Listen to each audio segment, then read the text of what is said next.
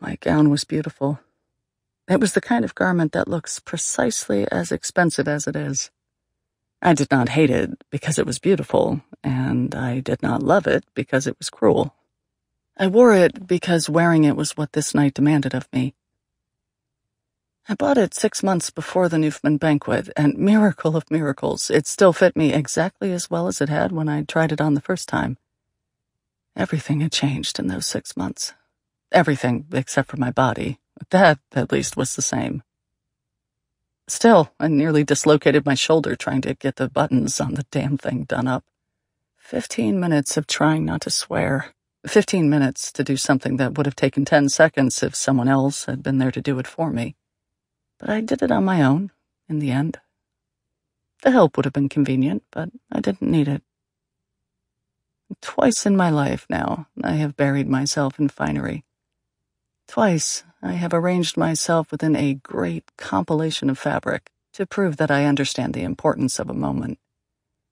It's clothing as contrition, a performance of beauty I have to put on to pay penance to the people gathered to acknowledge me. They are here to see me, and I must apologize for requesting their attention, must make up for the weight of my demand by ensuring that looking at me will be a pleasant thing. Never mind the suffocation of the outfit. Never mind the expense, never mind the impracticality. The transaction must be made. My efforts at beauty in exchange for their regard. And so, twice in my life, I have borne the cost of that recognition. The process of defeating the buttons distracted me, and so it was only after I had my shoes on that I realized I had no way to see whether I'd achieved enough loveliness to satisfy the demands of the occasion. I used a kitchen knife to cut the packing tape away from my full-length mirror, feeling at once foolish and resourceful. After I'd peeled the layers of protective plastic wrap from the glass, there I was. I allowed myself a breath of satisfaction. It was enough. The gown was black silk. The skirt fell perfectly, the darts at my waist making the fabric bell over my hips before draping into crisp pleats. I, inside the silk, was the same person I always was, but the gown was a costume that gave me the right to be notable. It justified the evening I was about to face. I tilted my head to see that my earrings weren't too much, ran my fingers across the high bateau neckline. The task was accomplished. The result was good. By the time I turned away from the mirror, it was 6 o'clock. My car was due in 4 minutes. I turned the lights off in my house and walked into the gray light of early evening to wait. My wedding gown had also been beautiful and expensive. It had been nothing at all like my gown for the Newfman banquet. Satin instead of silk, and suffocatingly tight. It had been white, gently cut, with a low neckline trimmed in Alençon lace. It had been aggressively soft, determined to be hopeful. It had been vulnerable where my Newfman gown was severe.